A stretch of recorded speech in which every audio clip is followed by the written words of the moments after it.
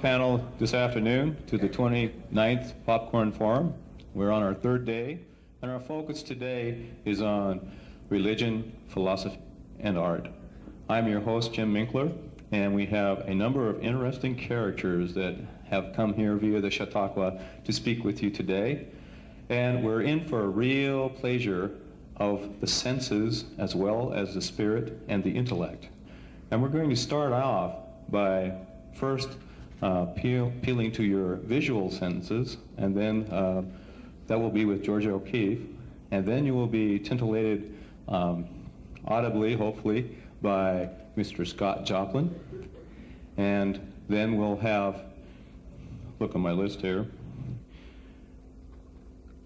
then we'll hear from Timotheus Rich, and then once again we'll be tintillated with the music of Johann Sebastian Bach, and then we'll listen to Catherine de Medici, and then spiritually from Pope John the 23rd.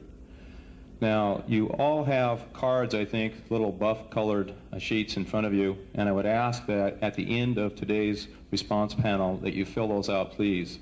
I know it's kind of an inconvenience, but it's very important to us because the Popcorn Forum is made possible in part by Humanities Grant, and it's part of our responsibility to make sure we fill out these cards to return to the Idaho Humanities Council. So if you would please do that, we would appreciate it.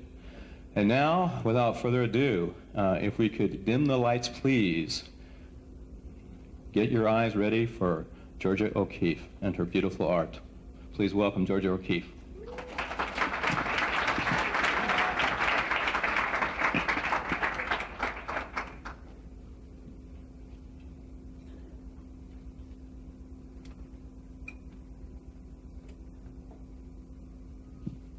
I've been dead for 13 years. The last time I felt these rocks, I was in Abiquiu, New Mexico. I collected rocks and wood and bones on the desert floor, and I brought them into my home and placed them on ledges and tables. I lived with these things and I painted them. I've been asked to talk with you today about myself, my art, and my contribution to the millennium. I don't have a lot of time to talk, and that's good, because I really don't like words. You see, I spoke a language of lines and shapes and colors. To me, that was far more exact than a language of words. So this millennium idea, well, one good thing. They mentioned me as a contemporary American art figure. They didn't distinguish me as a woman. That's good. She continued to look at things from a different point of view and to challenge our own kind of vision. Okay? I suppose in 1999, you might say that I altered perceptions perceptibly. What would I say? Well, I would say that if I enjoyed the flower, I would paint it large enough so you could see what I saw, so you could feel what I felt about painting. Now, where I was born and where I have lived and how I have lived is unimportant. It is where I have lived and what I have done that should be of interest. So setting that aside, what I'd like to do is begin with a conversation in 1915. You know, I started making paintings from ideas that were in my head. I set aside my formal education and started looking at things that seemed to be in my mind that I really didn't know about. Well, I bundled all these drawings up and I sent them to my friend Anita Politzer in New York. I asked Anita to share them with no one, but Anita took the liberty of sharing them with Alfred Stieglitz. Alfred Stieglitz was a leading photographer in the United States. He was an art impresario, and 9 years from this time, I married the man. People wonder how I got along with him. We had a tumultuous existence together. But I said, you know, it's probably that he was interested in what I did, and I was interested in what he did. He had a gallery, 291. Well, this is the first place where Picasso showed his work in the United States. Stieglitz felt my work was more inspired than any artist he had ever seen. This is the school where I taught in Texas. And this is the classroom. I was teaching here between 1916 and 1918. And here I am in 1917. And this is one of the paintings I was inspired to make. A large ball of fire, very abstract shape. Well, it was at this time when Stieglitz tried to convince me to come back to New York, said he would support me, so that I didn't have to support myself. Well, he talked me into it. And so began a love affair and an art affair. And he made many photographs of me. Again, and again, and again. And he loved my hands. And he made many nude photographs of me also, but that's for another conversation. Well, in 1925, I made this painting. And people thought, oh, that's definitely a woman making that painting because of the red that I used. And I did crop the edges, but I'm indebted to Stieglitz for that. We saw things in a similar way, as you can see from this photograph, equivalent. And then I made many images that had a lot of form, like this clamshell, closed clamshell, and open clamshell. Oh, I know, female genitalia. Well, I will say until the day I died, I never meant to paint that. And large oriental poppies. People would ask, why do you make the flowers so big? And I always wondered why they didn't ask me why I made the river so small. New York City at night. Stieglitz wondered why I made this painting. He said, you know, the men haven't even done a very good job with that. But I told him I really loved those little water bottle shapes that the streets made. I thought it was a wonderful view. At about 1929, I became interested in New Mexico and spent time there. It seemed that you didn't need people in the image. The wind, the air, the land became mine when I eventually moved to New Mexico. Rancho's church. This is a large church, but all I needed to do is paint a small portion of this church. Oh yes, Jack in the Pulpit. I made many, many paintings of this, and eventually all I needed was the Jack, the small portion in the painting. This was made in 1931. I started this painting with the blue drape and the white skull, and that wasn't enough for me, so I added 2 red stripes. I called it Red, White, and Blue. Well, everyone was talking about the great American novel, so I guess I sort of laughed about this and said, well, this is my great American painting. And this image, Summer Days, was on the cover of my autobiography. There was something about the bones in the sky that intrigued me. And this one, Black Crow, sitting on top of the white-covered mountain, squeezed between the sky. It seemed that the crows were always coming and going, those blackbirds. This is my house in Abiquiu, New Mexico. I had to have that door.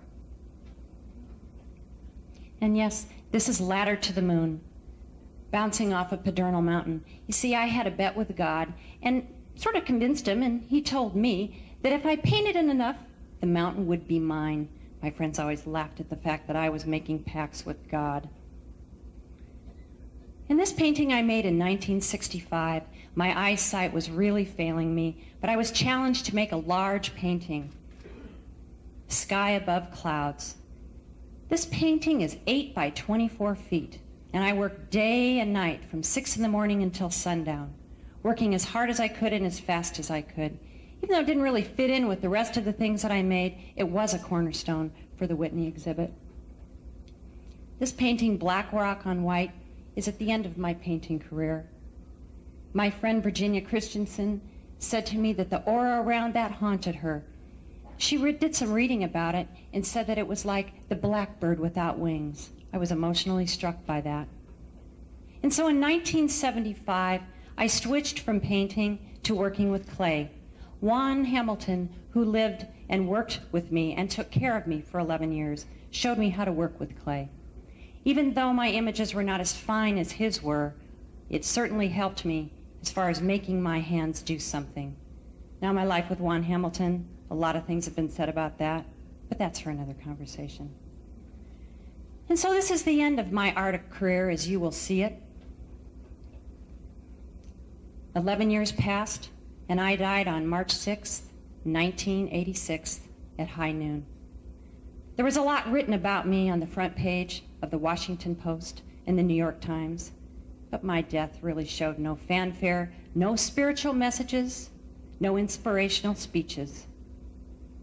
But what I am reminded of is something that I said to American writer Sherwood Anderson in 1926. Make your unknown known. I'm not sure if I accomplished that, but what I will say is that I'm an artist that lived in my time, that kept pace with my time, and I made paintings so that you could see how I felt about what I did.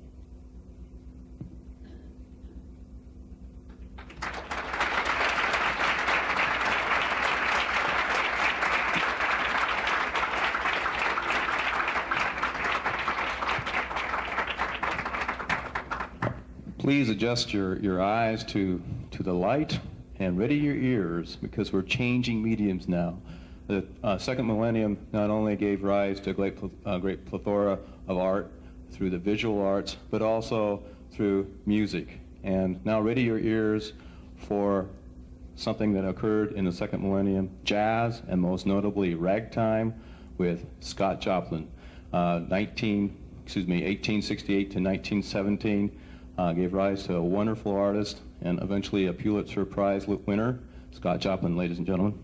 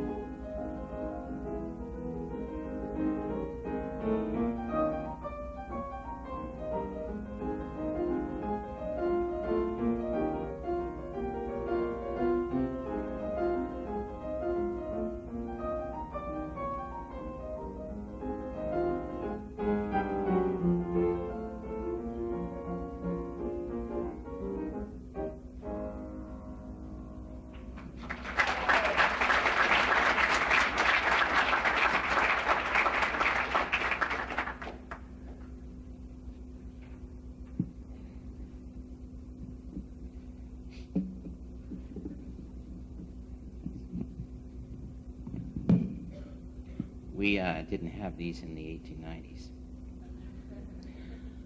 I'm a Negro, born three years after the Civil War ended. My father was a slave. I was born in Northeast Texas, where people of my race were terrorized and, on an average, every other day lynched in public. I have a dream. My dream is that I develop African American music on a par with European classical music, the symphony, the opera. And the music that you just heard, Maple Leaf Rag, which was published in 1897, was music that I played for at least 15 years prior to that in bordellos, which is a sort of a fancy word for a house of prostitution, and of course saloons. And I did play in churches when I was a kid in Texarkana, Texas. I don't think that without playing that music for you, you might know what ragtime is. How many folks here have ever heard ragtime? All right, that's good. That makes me very happy. Maple Leaf Rag, very, very syncopated, very, very intoxicating. Dance music comes from the culture and the life and the soul of the plantation life of the American Negro. And Maple Leaf Rag was the first piece of music published by a black man in this country. First piece of sheet music that sold over 1 million copies, published in 1897 when I was 31 years old. It was a chance for me to take training that I'd received earlier in my life from a German immigrant music teacher in my town of Texarkana, as well as later at the George Smith College in Sedalia, Missouri, to put some of the form and composition of European music style into the American Negro experience. It was so successful and created such a craze among the white community in the American society that by the time of the St. Louis exhibition, people were beginning to call it poisonous for young people. It attracted people who wrote lyrics that were vulgar. And as I understand it from my return visit here, you experienced something very much like this in the early 1960s. It was called rock and roll, and lyrics were a problem with that. Many people distorted the music that I composed, took the medium, and it became absolutely a craze. It even got, as far as I understand, as a royal presentation in London. John Philip Sousa used ragtime. Also, as you know, I have a dream, and I wanted to write serious music. And one of the problems with being known as the king of ragtime was that people could not accept that a black man could write an opera. I wrote 2 operas, one of which is called Treemonisha in 1911, and I literally probably destroyed my health and my sanity trying to get it published and trying to get it produced during my lifetime. Treemonisha is an opera about a young black girl, a young Negro girl, who was an orphan and was taken into the homes of 2 Negroes in a plantation in northeast Texas. And the story shows that education and courageous leadership are the only way for the Negro to fully participate in American society. I guess it was too much of an embarrassment for the black community. The Negroes in Harlem in the 1911, 12, 13 area were just, I think, embarrassed by my music. And the white people, the white musical establishment, did not seem to believe that a Negro could write something as important as a grand opera. In fact, Treemonisha was the first American grand opera. My life after 1915 or 16 was so depressing and so difficult that I ended up in a mental hospital and died in April at the beginning of the First World War in 1917 of insanity. It's great to be here and discover upon my return that the Atlanta and Houston Grand Opera companies produced a full production of Treemonisha in 1972 and 1975, and that something called the Pulitzer Prize was awarded for my contribution to American music in 1976. So I can say that it's very satisfying to know that you are still dancing to a black man's tune. Thank you.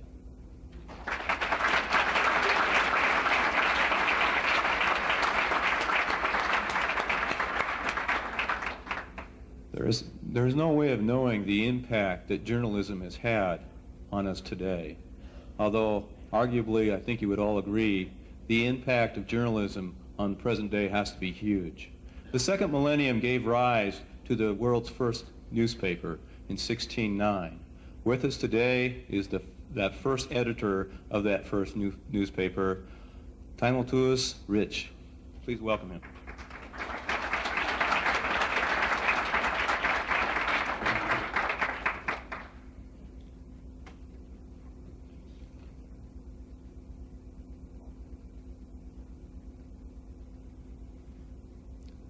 I put that up there because I was such a nobody as far as a person went that my name wasn't recorded hardly anywhere.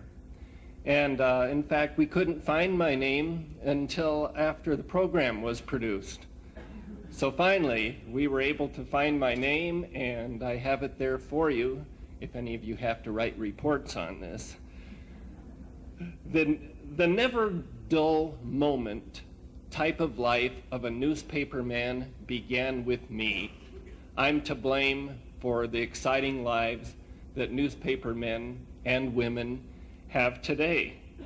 I also probably can be blamed for the fact that a newsman and woman is underpaid and overworked. However, pretty happy. None of that has changed in all the years since I produced that first newspaper, which actually was in 1659 rather than 1609 as it says in the program, so you need to update your reports there too. Very little is known about me personally. People have always wondered how I could afford a printing press, which was a brand new invention in the 1600s. And there are two ways that I might have afforded that. One is that I might have inherited a lot of money. The second way is that I might have been a mercenary during the 30 Years' War, which just preceded my first daily newspaper. Where I lived was the city of Leipzig, which was the capital of Saxony, and Saxony was the German state that was the center, actually, of this 30 Years' War. So possibly I knew ways to take advantage financially of what had happened at the end of the war. At the end of the war, it was a tremendous time of rebuilding. There actually was money everywhere, and people were trying to find ways to make more money with the money that was available. Entrepreneurs were coming into Germany from all over the world to find ways to take advantage of the money that was coming into Europe and into Germany. A lot of the source was from the Spanish and Portuguese colonies in South and Central America. So we had a huge time of rebuilding, lots of trading, lots of people coming into our area. And I decided that I needed to take advantage of this. And what I did was use the press invented by my fellow countryman, Johann Gutenberg, and he'll speak later tonight. And I created my own newspaper with this press. And I used the ingenuity of what we newsmen still use today. We call them the faithful W's, the who, what, when, where, why, and how, in order to create a business that was successful. Physically, my Leipziger relation newspaper did not at all resemble the newspapers of today. I wish that there was something close to it that I could show you, but I do not have anything like that available. It was about 9 inches wide, 12 inches deep, printed on just one side. The type was large, and it was metal type. It was large because it was very difficult to make, and it was fortunate that it was large because hardly anybody had glasses. And that way everybody that was literate was able to read the paper even if they had a tough time seeing it. Another reason that I was lucky that we had metal type was that since I was producing a daily paper, this type got a great deal of wear and tear, and wooden type, which had preceded the metal type, would not have been able to withstand this wear and tear. Yeah, I printed the world's first daily newspaper, but I'll tell you a secret. All that was really daily was the date at the top of the paper. Don't tell any of the people that bought this. I changed the content when I needed to. But other than that, the date was all that changed every day. How on earth did I get away with this? Well, as I told you, I was a pretty smart marketeer. And I sold my paper only to people that were in town for one day.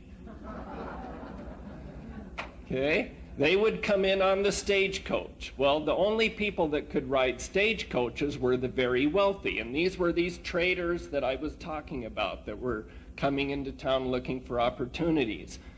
So they were wealthy, they could read, and they were traveling, and they had time, and they usually were in town for just one day, and I sold them my paper for exorbitant prices.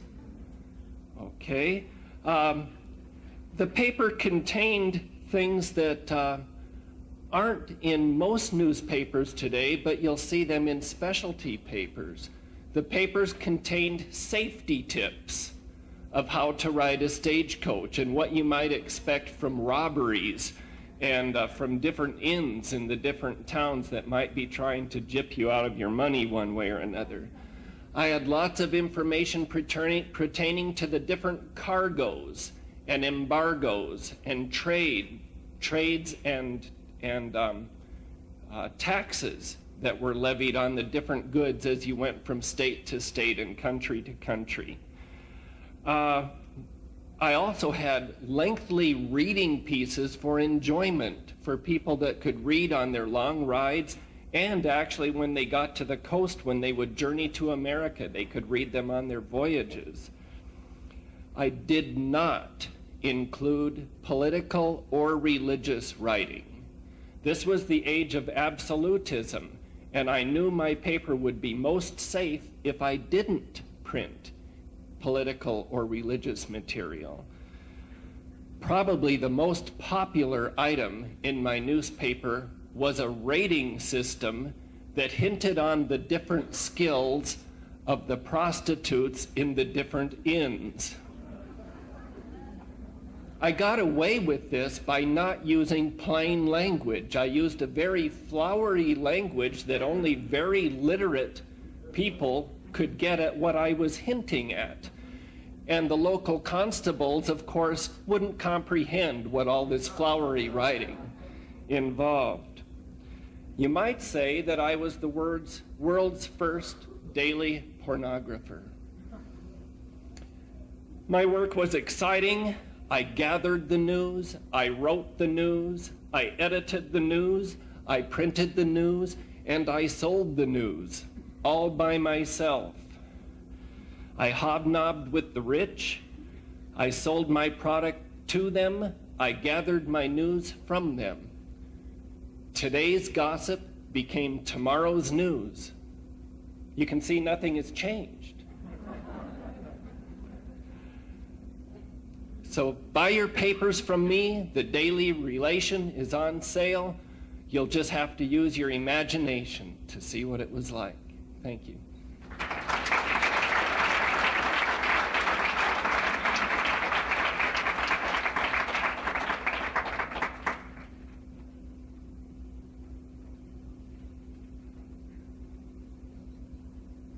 The third millennium will have trouble competing with the second millennium because of all the great composers and musicians throughout this last millennium, such as Beethoven, such as Mozart, such as Joplin, and certainly from 1685 to 1750, it'll have trouble competing with the great composer and German organist Johann Sebastian Bach. Please welcome him.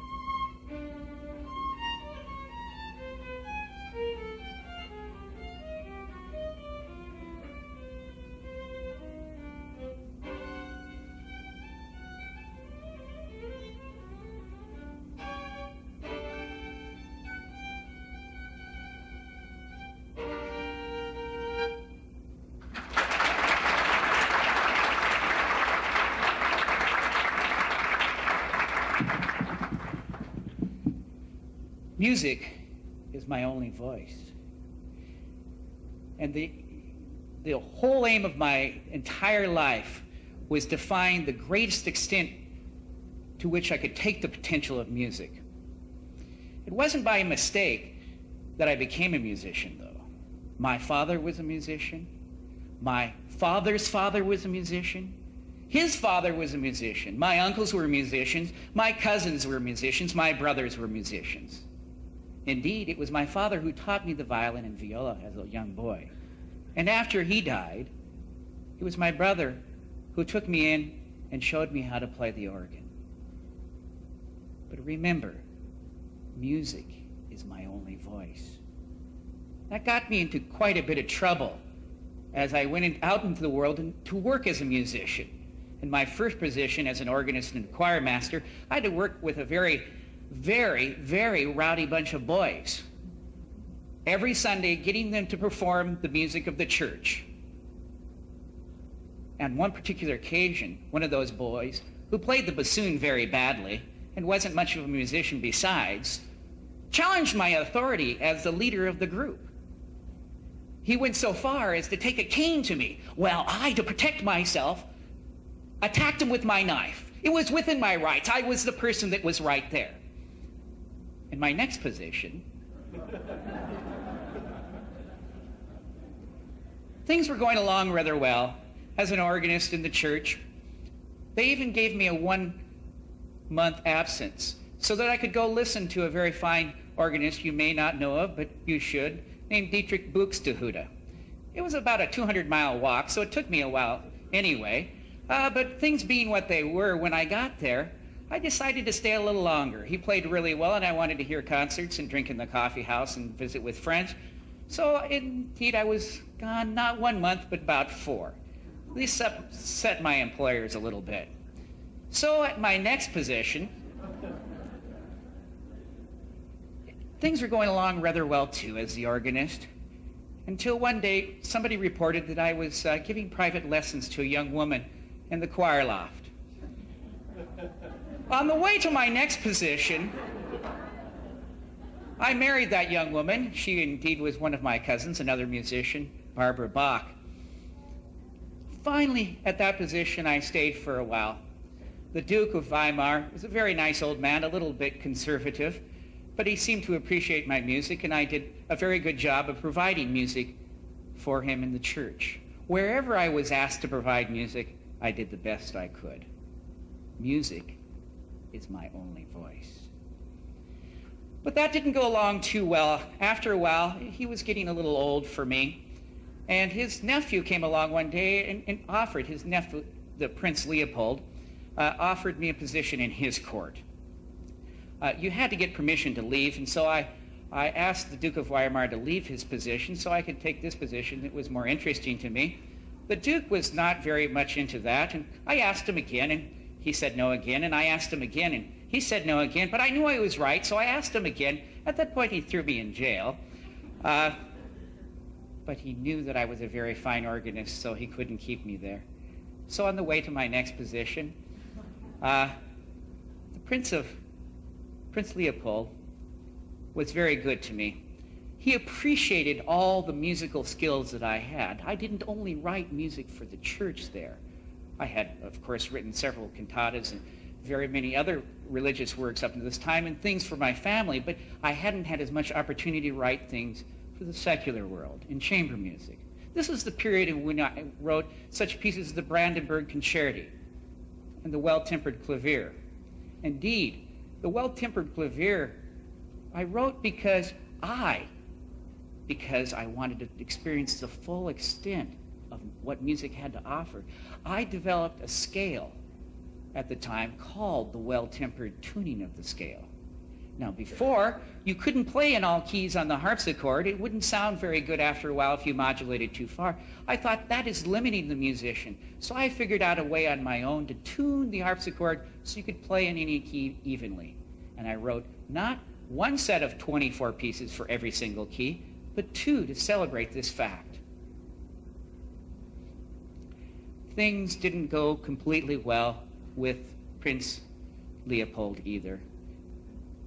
Of course, I had my first wife near the end of my tenure at the, Prince Leopold's court, became very ill and died while I was away with the prince. We often went on tour playing chamber music together. He enjoyed that. And when I came back, I hadn't even known it, and my wife was dead. And I was left to take care of my children. Of course, you know I had 20, but not all by the first wife. I only had 7 children by our first wife, and only 4 of them survived. But it was still, I had mouths to feed, and I was all alone. I decided, because the prince was wearying of me, and his wife was too, to go on to my final position in Leipzig. I was not the first choice of the people in Leipzig. They wanted somebody else named Georg Philipp Telemann, but they didn't get him. They wanted somebody else after him, but they didn't get him either because he became sick or some such thing. And so they finally took me as the alternative. But I provided them the best I could. Remember, music is my only voice. Every Sunday I would write a new piece, to the extent that I developed enough pieces for an entire 5-year cycle of the Lutheran Church.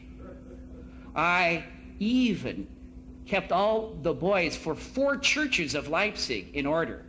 Another rowdy bunch of somewhat half-talented young men, but I made them play the music up to the standard that it needed to be played. They never appreciated me very much there.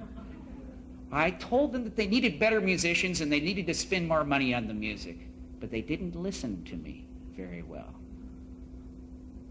I provided music of grand consequence there. One of the pieces I wrote was 4 hours long, St. Matthew's Passion. I wrote that piece like I wrote all the pieces of my life, and you can understand why music is my only voice and why I take it so seriously and why I would get into fights with people about music. Because for my entire life, the reason for music, in my view, is not for the church or for the people in the church or for the prince, but only the final aim of music is the glorification of God himself.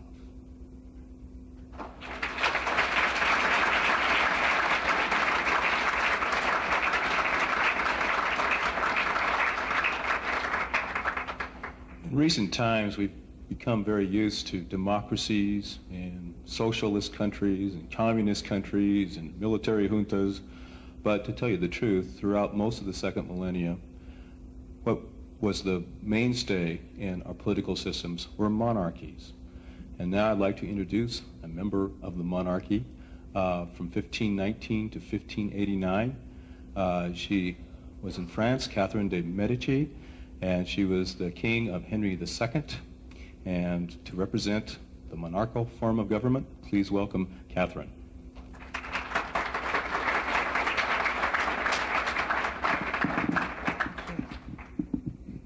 Thanks. I was the queen, not the king. While I lived during the 16th century, I was the most important woman in Europe. Think about that. The most important woman in Europe in the 16th century. I lived most of that century because I lived till I was 70 years old. How many women in those days lived till they were 70 years old? What kept me going? Why was I so involved in the French government? One reason is because I married into it. Francis I was responsible for my life, responsible to bring me. I was plucked out of Italy. I'm a Florentine. I was born in Italy. Plucked me from my homeland, took me into France. I very much enjoyed the days that I was in France. I worked very hard at being the Queen Mother. My life was not always easy. When I was born, my father and my mother, soon after that, passed away. It is said that my father had syphilis and passed it to my mother. After they passed away, I went to live with one of my relatives. My family was very influential in Italy, and my uncle owned a lot of property in the middle of Italy. So when Francis, the King of France, Francis I, was looking for someone to marry his son, it was very much intertwined: religious, political, monetary. Who can we find to marry our sons? Well, I was chosen because Francis and Pope Clement, who was my uncle, spotted a deal. So at the age of 14, I ended up moving to France and marrying Henry II. My married life was fraught from the very beginning. Although I had a beautiful wedding, the wedding was so grand. I received all sorts of things: jewels, the biggest pearls you ever saw, beautiful draperies and materials, and a chateau. How many of you got a chateau when you got married? With all the people that would wait on me. It was wonderful. But my husband had a mistress from the very beginning of our marriage. He not only turned to her for solace and visited her chateau more than he did my chateau, but he would turn to her when he became king for political advice. This was very hard for me. When I first came to France and became the wife of Henry, I loved Francis I, who was king. I loved being his daughter-in-law. He would take me riding, and if you ever saw what we rode on, we always had to ride side saddle. We couldn't ever straddle a horse. It wasn't proper in those days. Well, there was a board that we would put our feet on, and we couldn't even keep up with the men. So what kind of riding and what kind of a hunt was that? So one of my contributions to the French civilization and civilization after that was to develop a better saddle. So I developed a side saddle and could keep up with Francis and go on hunts and so forth with him.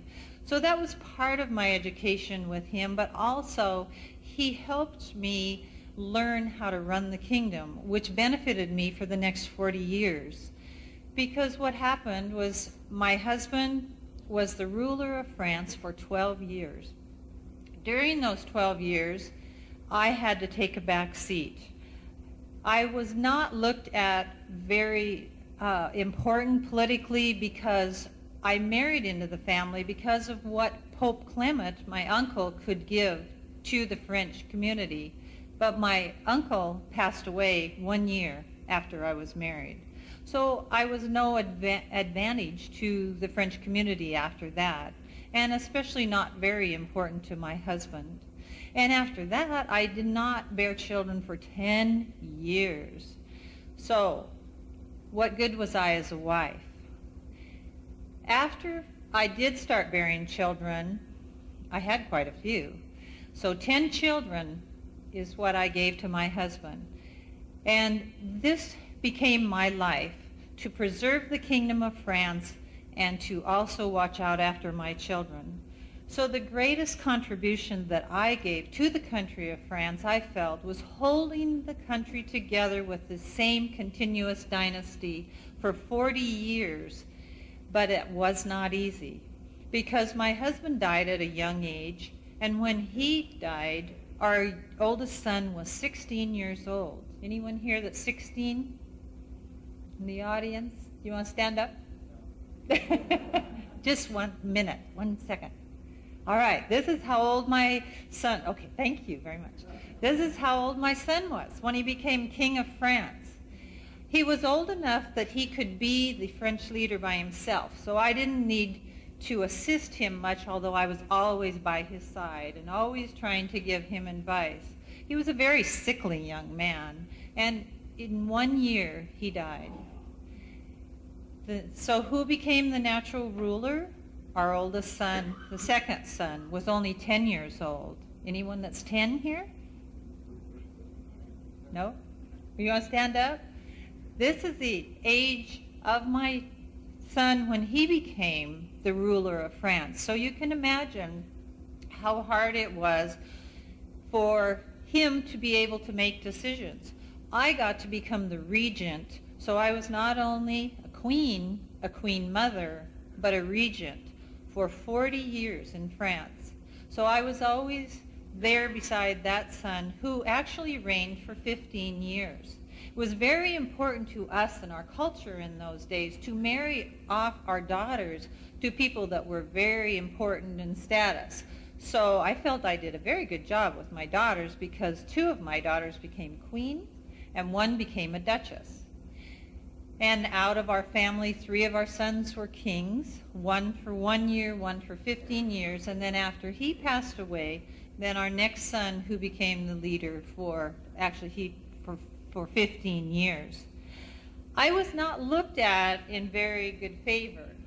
Now look at me. Do you think that I should be described as a serpent who came from tainted parents? Do you think I should be looked at as a she-devil who held royal power? Or do you think, this is very nice, they called me the maggot that crawled out from behind the Italian tomb. How would you like to be called that? Why did they do that? Why did I have a bad reputation at the end of my life when all I did was devote my entire life to the French culture? Well, one of the reasons is because during that era, the 16th century, there was constant fighting. The growth of Protestantism caused political chaos all over. So the Protestants were becoming very powerful, challenging the Catholics. And nobles from all the Catholic religions were being drawn into Protestantism. That's very hard for me to say. Organizing, gaining military power, holding meetings, all of it behind the scenes. So what I did was I consistently strived to bring peace to the kingdom by healing the religious divisions. So I would arrange assemblies, I would arrange treaties, I would try and get these people to conciliate with one another. I tried to bring peace to France in the age of frenzied religious hatred. I promised them liberty, I promised them security for years. Well, it backfired. There was too much political chaos, too much religious fighting going on. And what motivated me? Remember, I'm a mother. When you weigh your values, what is more important? Liberty to your country and your fellow man, or protecting your children? Maybe there were some decisions I made that were not the best things. As the country disintegrated, my overriding concern, my concerns were for the interest of my children. I was tireless in bringing efforts to protect the inheritance of my sons. It was always being challenged. The Protestants were trying to get more power to take over the throne. The Catholics were rising in power against the Protestants, and the kingdom was always in the middle. This was very hard for me to assist my sons. I tried very hard to get my daughter into advantageous marriages. What hangs over my head, the biggest cloud that hangs over my head, is called the Massacre of St. Bartholomew.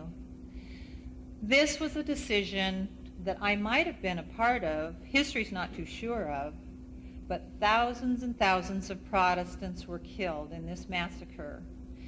What happened in those days? There was a leader of the Protestants, Coligny, that was very close to my son. And he was getting closer and closer, and my son was listening to him more and listening to me less. And I was very afraid of the power that he was exhibiting. So I was very concerned that the kingdom might fall. One time when my son and I passed through Paris, he tried to kidnap us. And I thought, this is it. From that moment on, all the conciliation on my part was dropped. So we devised a plan to take his life. Well, what happened was the guard of my son went to the hotel where Coligny was staying, shot him, threw him out the window, ran down the steps, wiped the blood off of him, cut off his head, and brought the head to my son and I. We rejoiced he was no longer a threat to us. So we had his head embalmed, and we had the head taken to the Pope and to his cardinals, and they rejoiced that he was no longer there also. What happened was an effect where other people started getting involved, the group think of, let's get those Protestants. So Protestants were being massacred all over. Protestants were being massacred by people of authority, by just people on the street, especially after the way that Coligny was treated, because his body was dragged through the streets for days and then hung for everyone to see. So this was a mass slaughter all over France, and that's the black cloud that's hung over me. After that happened to me and to my family, I have been part of a black legend. Due to the printing press, they printed all the pamphlets, putting a lot of truths and untruths about me, and passed them all over France, all over Germany, all over Italy, and defamed my name. I tried so hard after my second son died to help my third son in his reign, but he was more stubborn. He didn't want to listen to me. And he could see that the Catholics were getting much more powerful than what he wanted.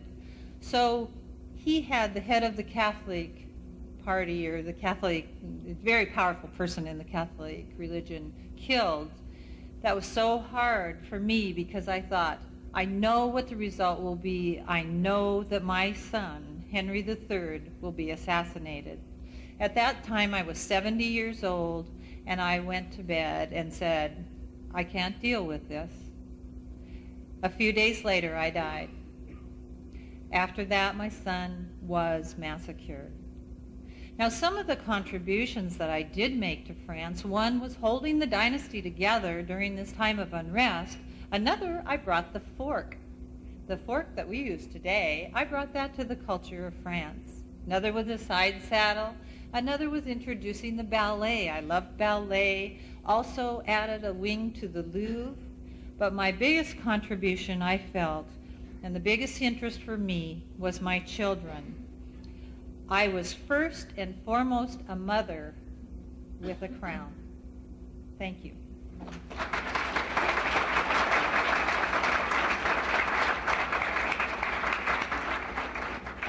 How many of you listened to Martin Luther this morning? Okay, let's grade, do a little grading here like we're familiar with at the college, A, B, C, D, F. What grade do you think Martin Luther would give to the Pope at that time? That was Leo X. When he posted the 95 Thesis on the door at Wittenberg, what grade would he have given Pope Leo X? -10? Yeah, probably pretty low. Yeah. There is a Pope, though, in the 20th century. I think if Martin Luther had been alive, he would have given a much, much higher grade. I'll let you judge for them yourselves, but I believe this man was a very great man, a very magnificent Pope. I'd like to introduce his Pope, John the 23rd.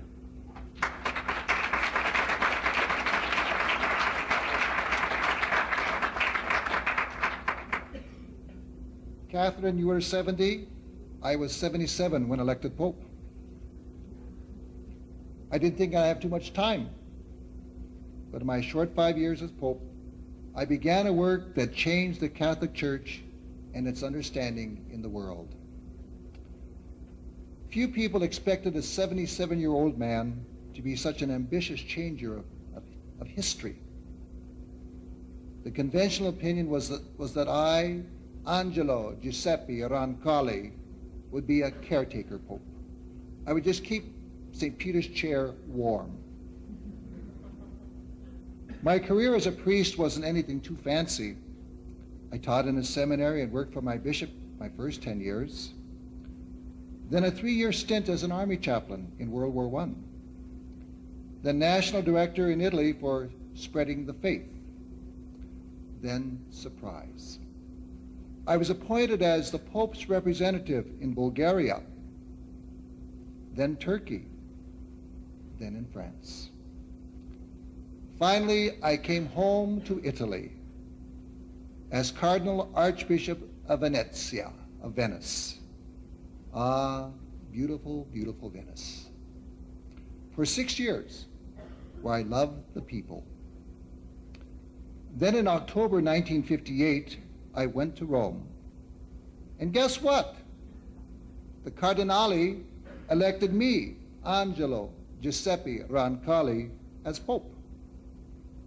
I guess my experience as administrator, diplomat, worker with people of different churches, and my love of people, and my vision of what the church should be and needed to be, must have sealed my fate.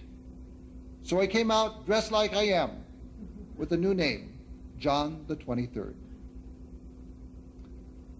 The day after my first Christmas as Pope in 1958, I shocked the people when I, the Pope, went to prison, not as a guest, but to visit the prisoners.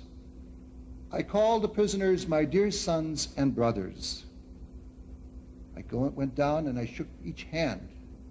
But one prisoner drew back from me. Holy Father, he said, I am a murderer. I said nothing. I simply hugged him. He told me it was the happiest day of my life, and mine too. I found plenty to think about as I read papers and heard reports. I looked at the world and wondered about the role of the church. Is my church a seed or a pearl? Is it only the pearl of great price to be preserved from all possible contamination? Is the church also the seed that must burrow into the earth of the poor and bring them new hope? Should it not penetrate the soil of the rich and the mighty, that their consciences might be touched by the gospel of Jesus? Yes, I heard critics complain that the church was irrelevant. My critics claimed that people had stopped turning to the church for meaning. Of course the gospel is precious, but the gospel must be allowed to take root in the lives of men and women. If it does not take root, it will not be believed. If it is too protected, the gospel becomes like a museum piece, admired by tourists who give it a quick glance. But you see, people are saved by the living Word of God, not by a lifeless trophy. And so I decided that the church, as God's seed, had to be poured forth into the world. An idea came to me one day like a ray of blinding light. A council, a worldwide council, all of the bishops of the world coming. And so on January 25th, 1959, I went to the Basilica of St. Paul in Rome to celebrate there the 1900th anniversary of St. Paul writing his letter to the Romans. After the service, I gathered the 18 cardinals who were there and talked to them about the present state of the church and the world. I said to them, Your Eminences, these problems must be faced. I intend to call a council of the universal church. I would like to have your advice. The cardinals were so surprised that they said nothing. Mute. Finally, my advisors offered many objections. Even, Holy Father, it may take as long as 20 years to get ready for so vast a gathering. I had no intention of waiting that long. I'm an old man. I'm 79.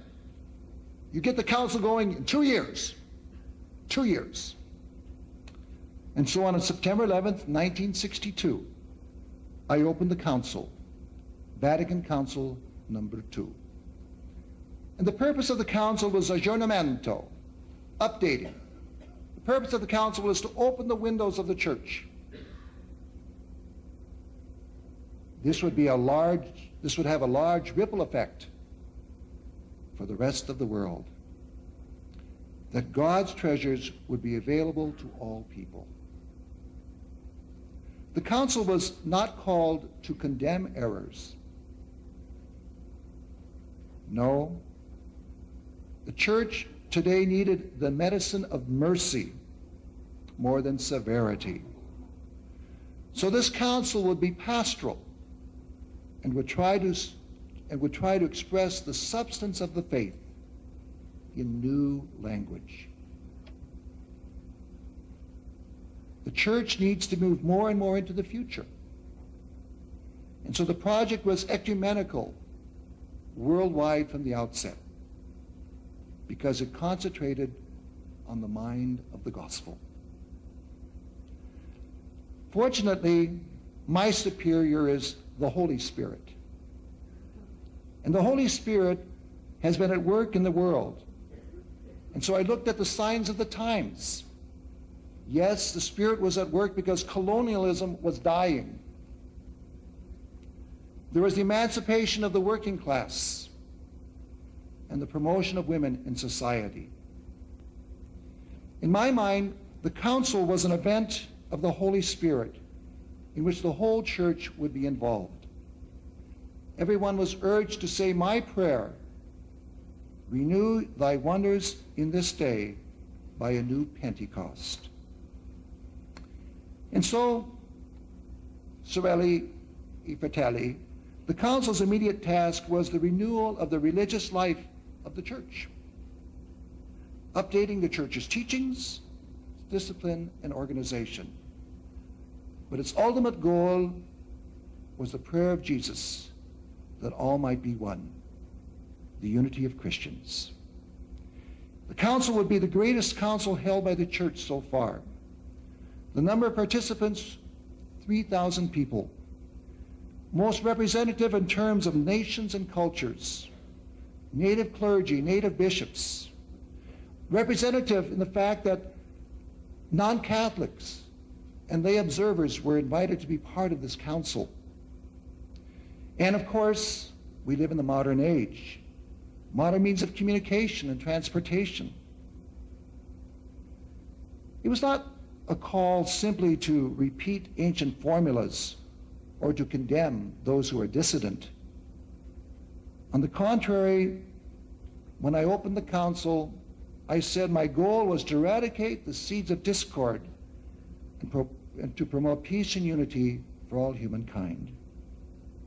In a word, the council was a council unique in the history of the church because it was really the first ecumenical, really the first worldwide council. And as such, culturally, it also did something important. It signaled the church's movement from a church, especially that was just European, to a genuine world church. And so this first period of the council extended from October 62 to December 62.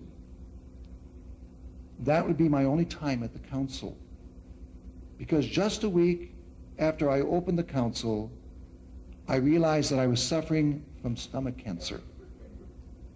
Nothing was said publicly, but I realized that if the council would last more than one session, I would not be able to see it through. I said to a friend, at least I've launched this big ship. Others will have to bring it to port. And others have brought it into port. Yes, the Catholic Church, after the conclusion of the council in 1965, is much, much different from the Catholic Church before 1965, even the Catholic Church much different from the time of Martin Luther in 1517. And so the work was begun in that first session. I could now go home to God. First, I had a little work to do, though. I encouraged Nikita Khrushchev to back out of Cuba. And guess what? He did. And I wrote my last will and testament, peace on earth. Arrivederci.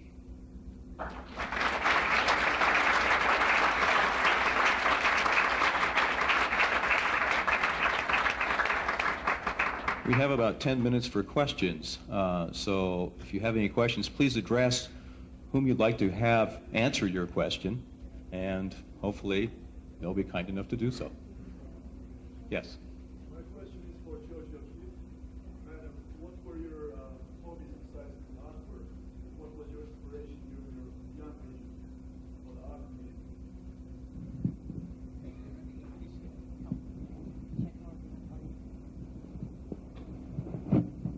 Hobbies. Well, I would say I was an artist through and through, and the kind of things that I did in my life always related to my art. I was the kind of person that was really reluctant to do other things. I kind of made check sheets. If I do this, then I won't be in the studio. If I do that, it'll take away time from the studio. So I was really driven by working in the studio. I like to walk, spend a lot of time outside, but primarily I was an artist. I lived my life thinking about the next thing that I was going to do. What was the other part? What was the inspiration for the artwork medium during your young age? Young ages meaning When you started? when I started. Well, in the beginning, my formal education really directed the kind of things that I would work with. And so William Merritt Chase, Arthur Dow were instructors of mine, and they would establish the things that I would work with. But after about 1915, I was motivated by images that were in my mind, that my mind seemed to know more about than I did. And so from that point, I started using things that were interesting to me that I would find, such as rocks and flowers and shells and things that I was interested in that I made larger so that they could be hopefully show people what I was interested in. You're welcome. Next question.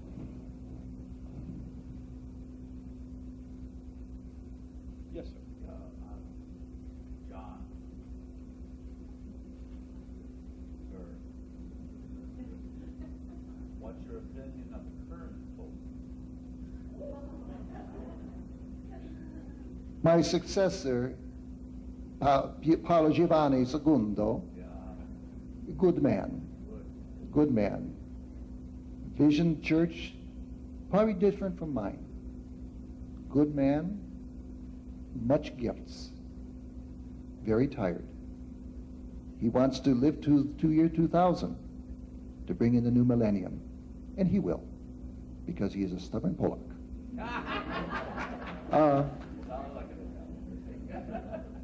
But good. Theologian, philosopher, writer. Yes, writer, author. Not only in the religious realm, but also in the secular realm. Okay, good man. I love the Pope. Okay. Other questions?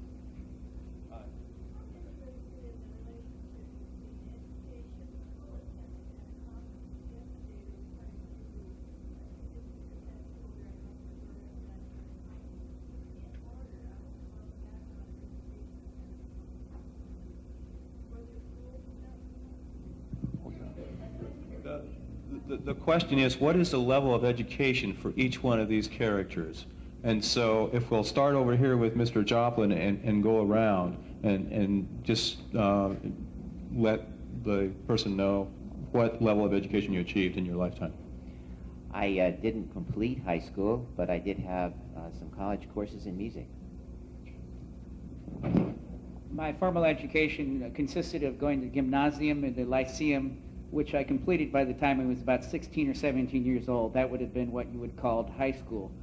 After that, I taught myself by copying the scores of other composers and going to listen to their music and developing the music as best I could, because at the age of 18, I was forced to fend for myself, support myself through my music.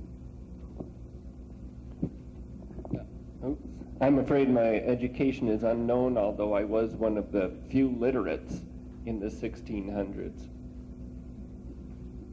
My formal education was mostly in the convent. I lived with my uncle for years, and then did live in a convent and was formally taught by the nuns for, I think it was 5 to 6 years. But then I was I loved to read and I loved to absorb. So any chance that I had, I would take advantage of anybody that was around that could teach me anything at all from the time I was a very young girl. As a cleric, I perhaps was very well educated because we had seminary, and then, of course, we had college, postgraduate, and then advanced degrees. So, well educated. I did have an advanced degree, and I also taught. I was the head of the art department at West Texas State Normal College, and I was primarily taught by William Merritt Chase and Arthur Dow. Okay, I believe there was a question over here. Yes.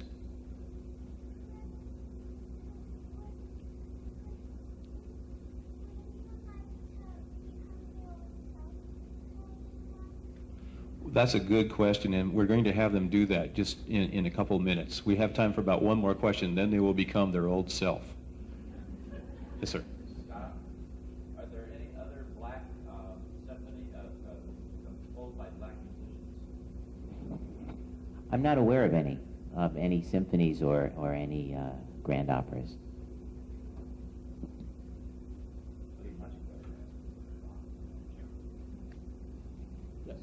I'd like to ask John, if he had been Pope longer, would women have become priests? Only the Holy Spirit knows, and he hasn't told me.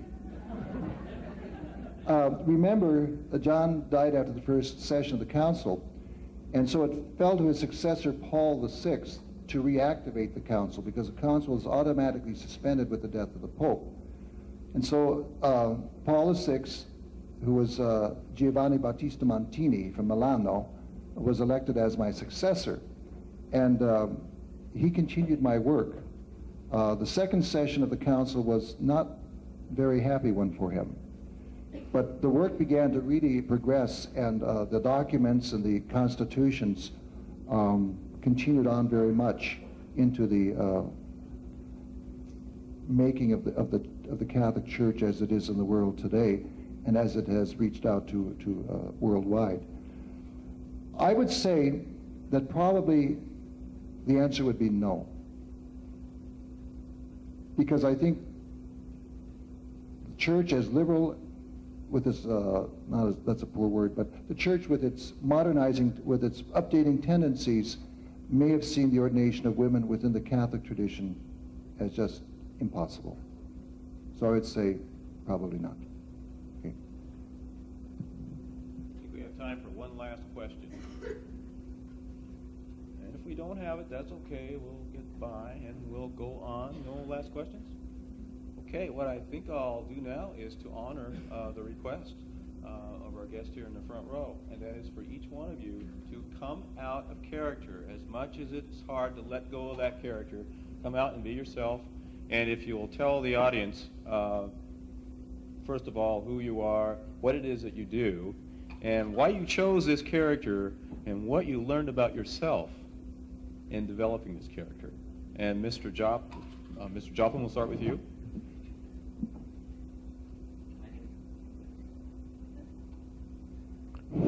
My name is Dave Remington. I'm a librarian, a reference librarian here at the college. I work in the evenings here answering people's questions and helping them find out how to find things. And I've been playing Scott Joplin's music for about 20 years. And I ran into the Popcorn Forum when I came here last summer and said, hey, that would be a great chance to find out. My first trepidation was, how could a white man represent a black man?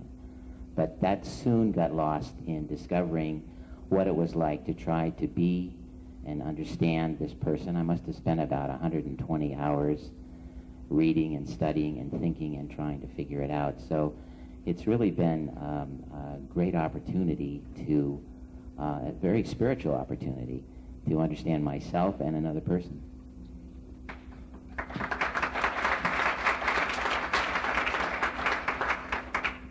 My name's Gerard Mathis. I'm a music theory teacher here, or I should say the music theory teacher here at North Idaho College. Actually, the idea of doing Bach was suggested to me, but I'm very glad I did it. I teach his music all the time in my classes, and I know a great deal about him already, but by reading more about him, it was interesting to find out that there's a sort of a myth about Bach, to some degree, that indeed his music was completely forgotten after he died. He was a working musician, and he didn't expect music to go beyond his life. Indeed, he really believed that his music was for the glory of God. So he's a very religious and well-read theologically. But his music wasn't really. There is this story about, really forgotten, the story about Mendelssohn in the 19th century, about 100 years after Bach's death, not quite, reviving his music in the St. Matthew Passion, which is a 4-hour work. It's a stupendous accomplishment, actually, especially considering he had 20 children, he had 2 wives, he had to take care of 54 choir boys at 4 churches at the end of his life, and he was going blind. That was the other major thing. But indeed, people like Beethoven and Mozart and Haydn would have known about Bach even shortly after his death, because they were individuals, maybe not the general public, but individuals, who, including his sons, who kept his music alive and essentially proselytized for him, so that everyone knew about it. It was just a major event when it came back to the whole public. Another just slight interesting tidbit is his second wife, who was about 12 years younger than he was, who had 13 children by him. As soon as he died, they had nothing such thing as Social Security, and his sons by his previous marriage, who were famous musicians themselves, were kind of nasty guys because they didn't take care of their stepmother very well. And indeed, even though Bach didn't die in poor, his wife did. And his wife with his daughters, even though his sons had plenty of money and all his manuscripts, just let them starve to death. Interesting tidbit.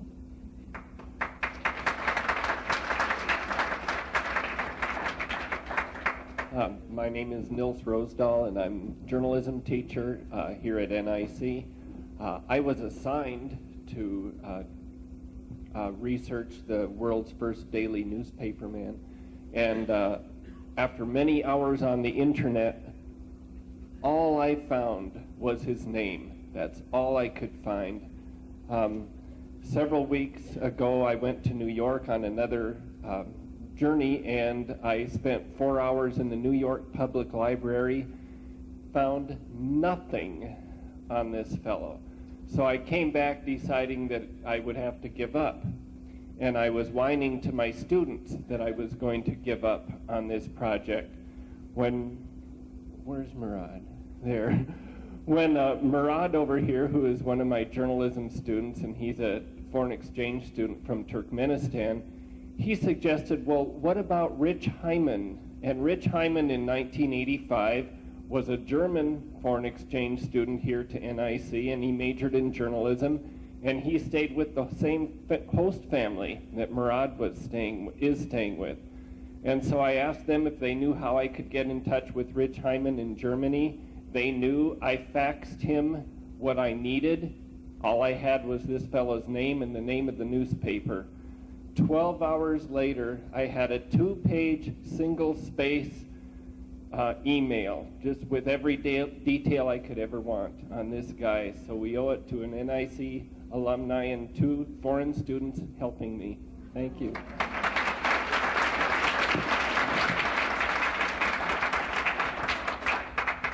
Well, I really enjoyed being Catherine. The character was actually chosen, and then I was asked if I would represent her. One reason I have enjoyed reading about her so much is to learn about another woman's life in the 16th century. I'll tell you one thing, I would hate to wear this to work every day.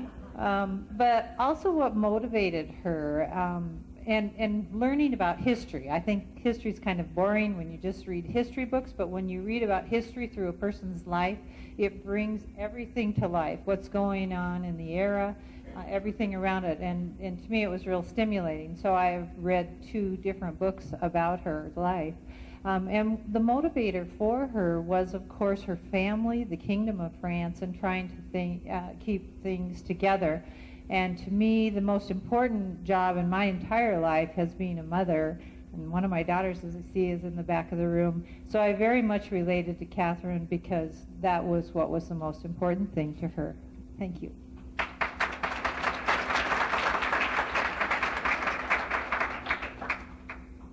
Well, I am a father, and hopefully someday hope to be a holy father. My name is Father Roger LaChance. I'm pastor of St. Pius X Catholic Church here in Coeur d'Alene. Like several of our august members, I was asked if I would consent to this particular role. I said, oh, come on, Tony, you got to be kidding me. I can't do that. He's short and fat, and I'm tall and skinny. It's not to matter, okay? So anyway, after much arm twisting, I said, okay, sure, I'll do it, with a little bit of nervousness. I was alive in high school, senior in high school, when Pius XII died in 1958. And all of a sudden, this fat little Italian, who we didn't know about, whose name was Ron Colley, and we said, Ron Kelly, who's he? No, Ron Kelly? Ron, never mind. We tried to make an Irishman out of him instead of an Italian, Ron Colley. And he just surprised the world. Just surprised the world by who he was. And as I said, the council certainly has impacted my seminary training because I was in the seminary when the council was going on in the 60s. And the theology and priests were ordained before I came on the scene. Their theology was different because of the emphasis that John XXIII and his successor Paul VI had in continuing the work of the council. And so much so that if I were to ask Father Hasries, what do you call the council that you share? No, you're in your parish. What do you call it? Vestry. Well, we would call ours the pastoral council. So the whole idea of pastoring the whole people of God. So John XXIII, marvelous man, tremendous insights, tremendously common man, born very poor. The story is told that when the news came over the radio in Italy, oh my God, they made a little Angelo Pope. He's to work so hard. That's what his sister said. So, okay.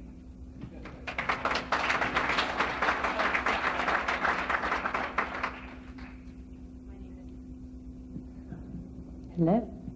My name is Allie Kurtzvogt, and I teach at North Idaho College in the art department. And what I found to be most important is that I can do it.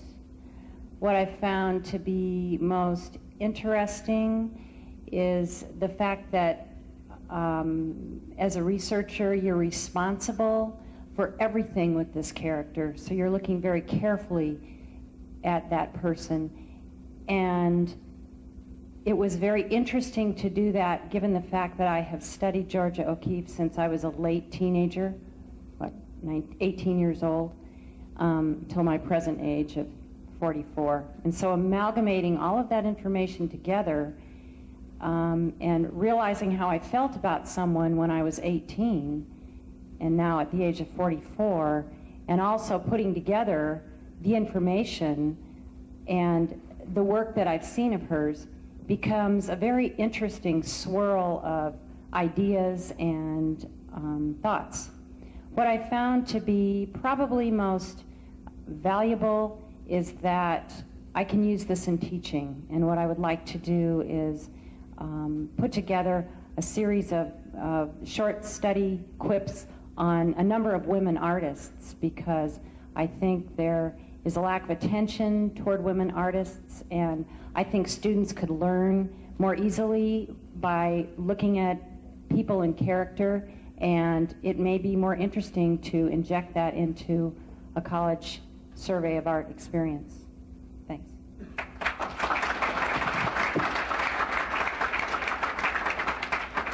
Our scholars did a great job. Please give them all a big round of applause.